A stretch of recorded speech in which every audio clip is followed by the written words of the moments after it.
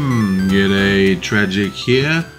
Now, it's been a long time since I've really been uploading on this channel, but I'd just like to say that I have moved house and all these things have been going on, and I'm trying to revitalize my YouTube channels. And I've been posting fairly often on the physical board game channel. What I'm doing there at the moment is that I'm opening my collection after the move. So sort of going through my collection. A lot of people ask me what's in my collection, so if you're interested, that's over there right now. You'll also find a little announcement video talking about coming back to YouTube and what's going on with the two channels.